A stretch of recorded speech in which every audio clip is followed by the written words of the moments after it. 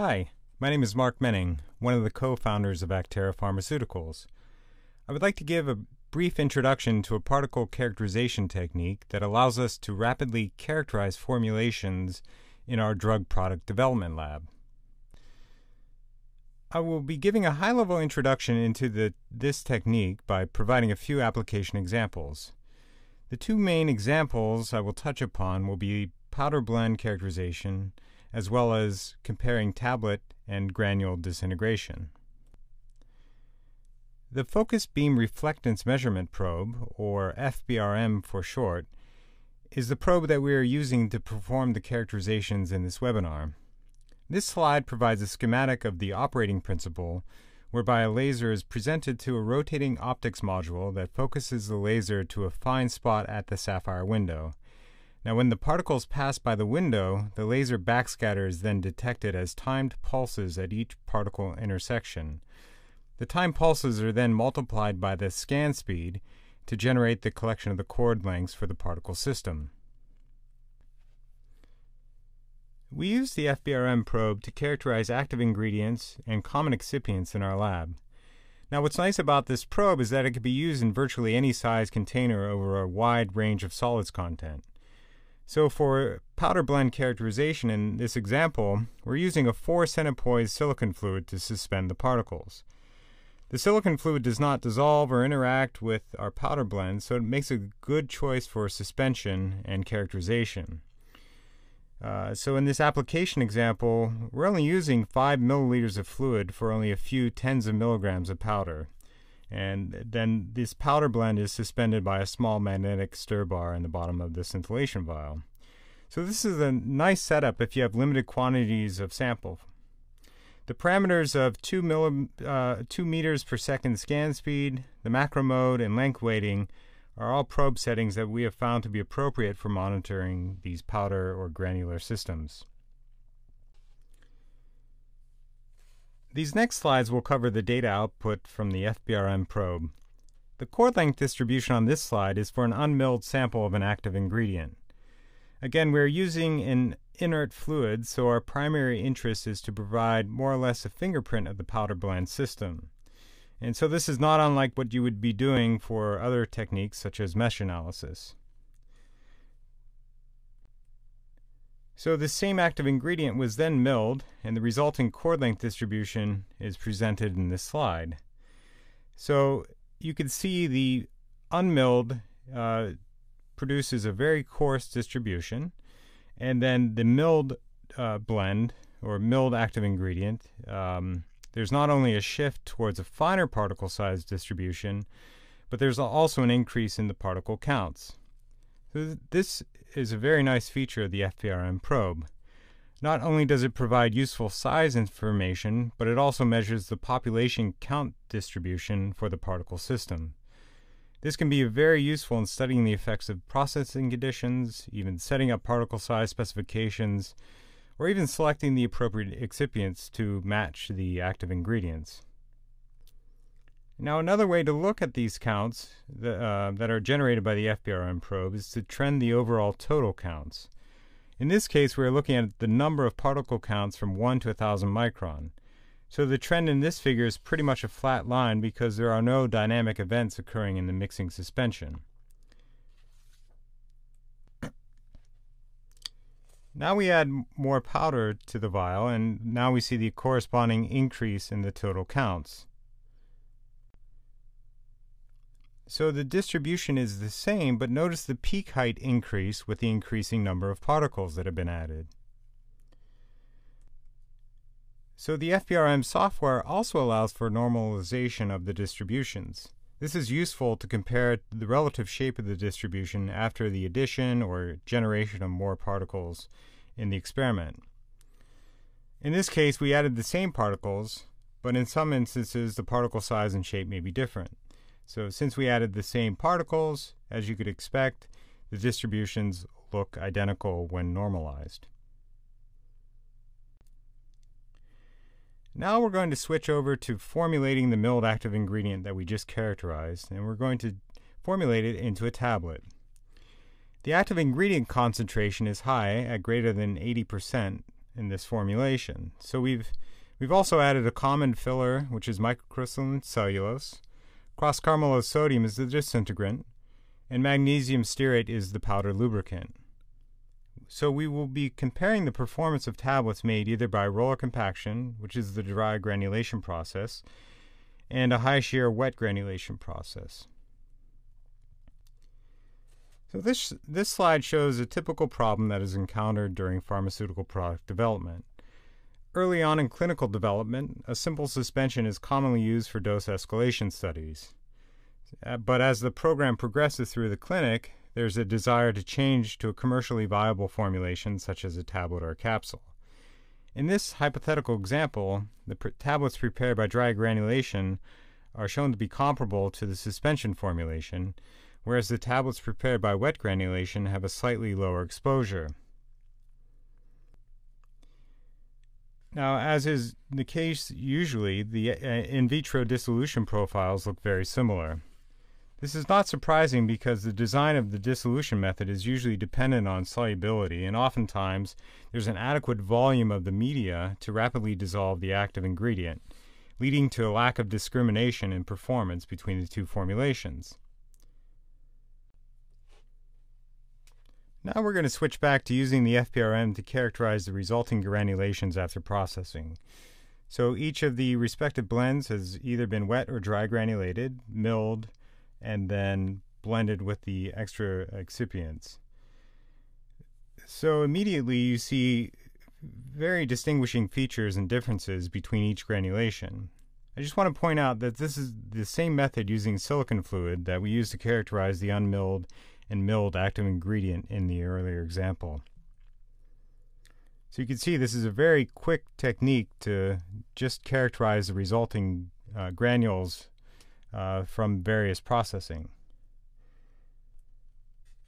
And just to compare how the dry granulation it looks to the milled API, you can see it's a very similar shape overall, but it is shifted to the coarser distribution just from the processing. The granulation produced by wet granulation, on the other hand, has a lower particle count and a much coarser distribution. These lower particle counts, it's probably from the addition of water as a processing solvent, which may have dissolved some of the finer particles and coalesced into the larger granules. So the FBRM, you can see, is very useful in distinguishing between the two processing methods for this formulation composition. And again, I just want to point out how quick and rapid this technique is. So it only took about 30 minutes total to measure all the characterization examples, so these granulation examples as well as the API. So after we compressed the granulations into tablets, these were again the same overall weight and same overall tablet hardness. Now we want to study the fate of the tablet and granule disintegration. So this time for the FBRM measurement, we've now switched from using the 4 centipoise suspending fluid. Now we're using 50 milliliters of purified water as the dispersant. And the reason why we're doing that is because we're interested in characterizing the dynamic changes that occur during tablet and granule disintegration in water. So since we are trending the tablet disintegration in real time, we're able to grab distributions throughout the disintegration process. In this slide, there is a distribution just at the point of tablet disintegration, and we show that by the dashed line. This point also corresponds to the point of maximum number of particles released from the tablet. So from this point, we start monitoring the disintegration and dissolution of the granules until about 10 minutes, where we observe no additional changes in the particle system.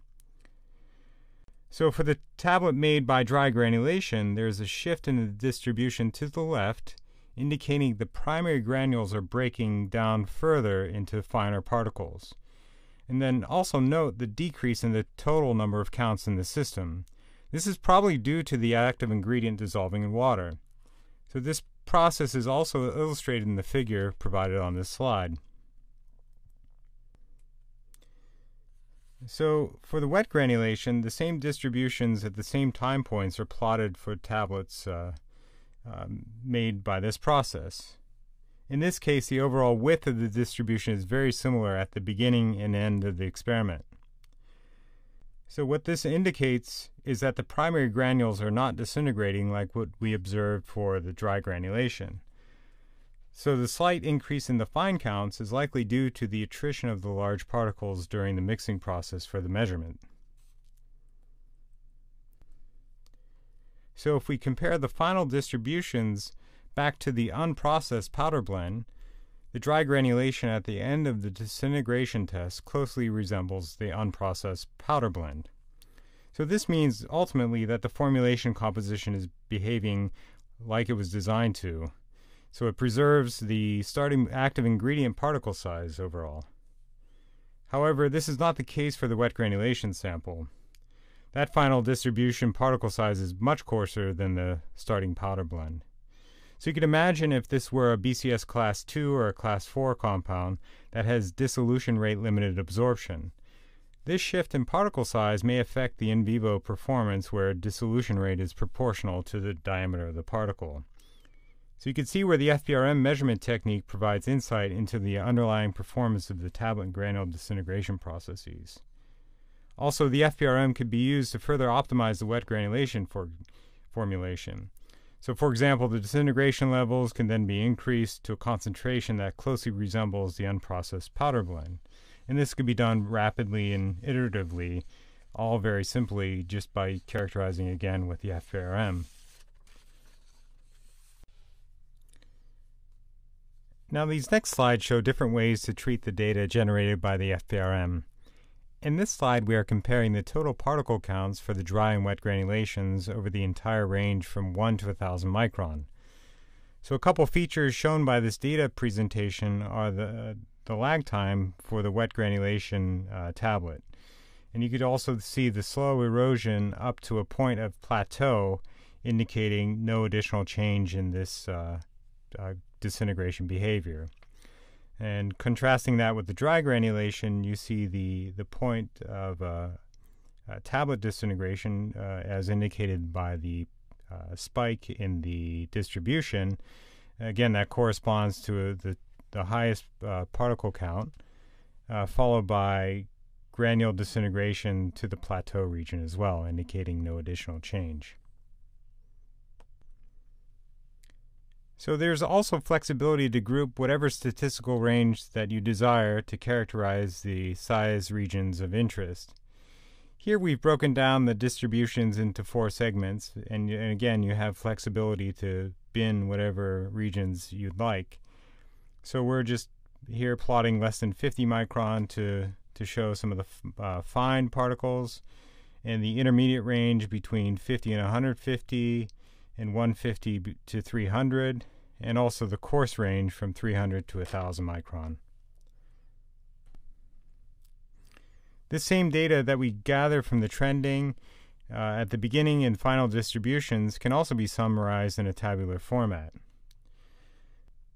So for these examples, trending the 150 to 300 micron and also the 300 to 1,000 micron ranges show some of the greater differences that could possibly explain why the overall performance differences exist between the two tablets from the two distinct different processes.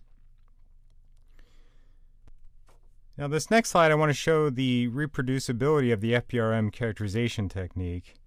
This slide shows 2 different tablet samples produced by 2 different manufacturers at the end of the disintegration test.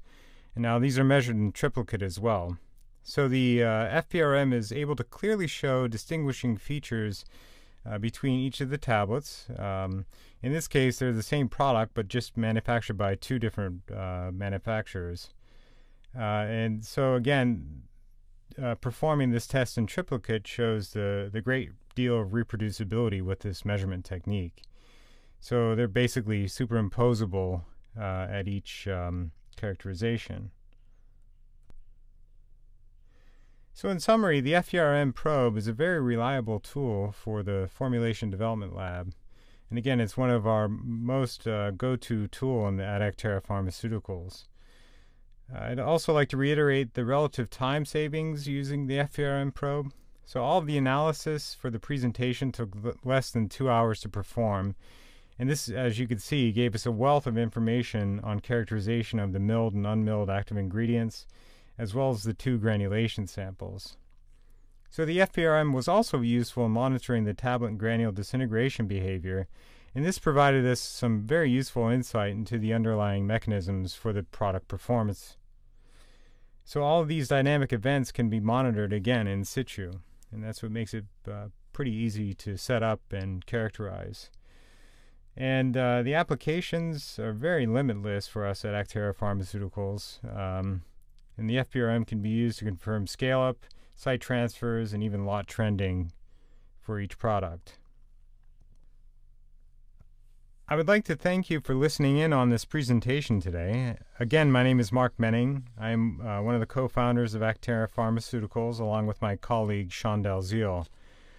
Our product innovation lab is located in San Francisco at the QB3 at 953 Indiana Street. And now that's an incubator space near UCSF Mission Bay campus. So please feel free to contact us at contact@acterapharma.com, or you could visit our website at www.acterapharma.com.